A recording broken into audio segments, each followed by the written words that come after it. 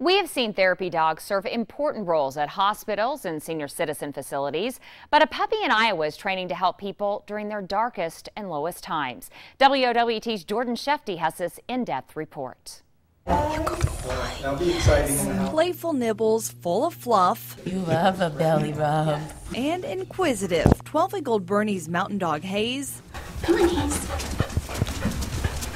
is all puppy, but he's training for an important job.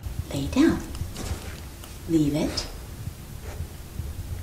Good boy.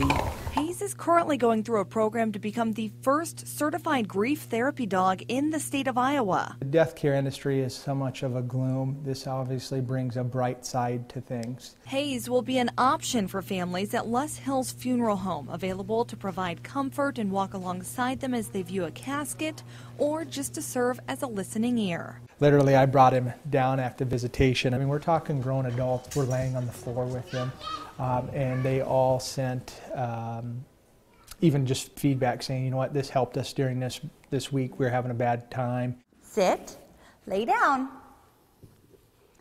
Now, while obedience is a big part of the training, almost a larger aspect is his temperament. More than anything is just that his calm demeanor.